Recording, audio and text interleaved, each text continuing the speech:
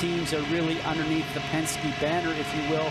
You had mentioned that Power is running for Russo Dragon with Jay Penske's team, and even though they may work individually to each other, you can rest assured that they've got together down here in the pit boxes to talk to each other, to say we need to get together to track down these guys up front. I'm just not sure they have the speed, Eddie, because you mentioned that before. I think Target's got everybody pretty much covered right now, Marty.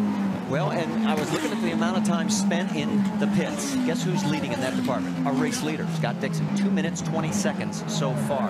And as the race progresses and those numbers keep adding up, it does play a key factor. We'll continue to explore that, as we told you, we have at least one more round of pit stops after this. There goes Will Power as he ducks in.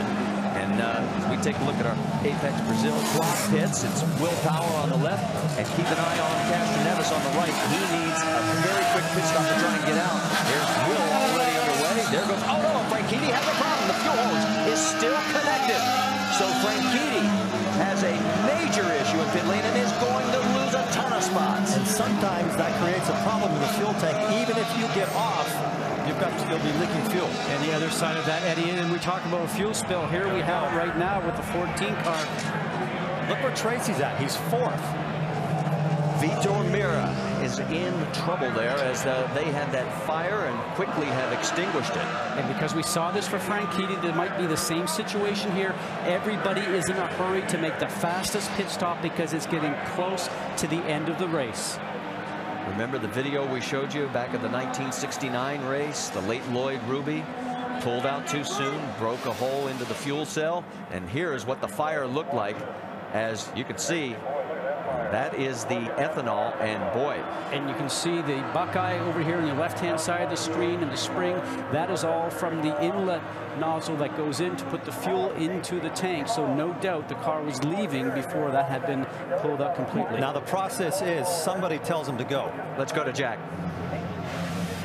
Guys, we had a lot of fuel spills. The fueler was covered in fuel, and he got some minor burns in his eyes, but Vitor Meira in fast action by the ABC supply crew and the Delphi safety team. They covered the entire car with water. Now, you wouldn't do that with your passenger car, but with ethanol, what it does is it disperses it.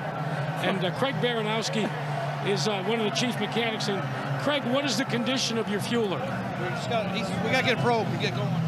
The probe is broken, guys, and this is the big problem now. They've sent Vitor back out.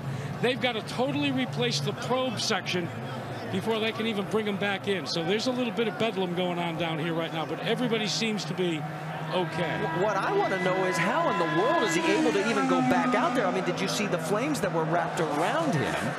Meira, and stayed on the lead lap. How's that for you? How do you know if he doesn't have burns under his helmet? How do you know if there's water still floating around in the cockpit? There's so many things. If any of that water hits an electronic component, the car will stop. All right, so obviously a moment that you just do not want to see happen in the race. And take a look. I mean, you would think right now this is serious, and it is. But yet, Vitor Meira is back out on the track. Unbelievable. We're at lap here at the 2009 Indianapolis 500 telecast presented by GoDaddy.com, and we are under our 6th caution with a lot of fire.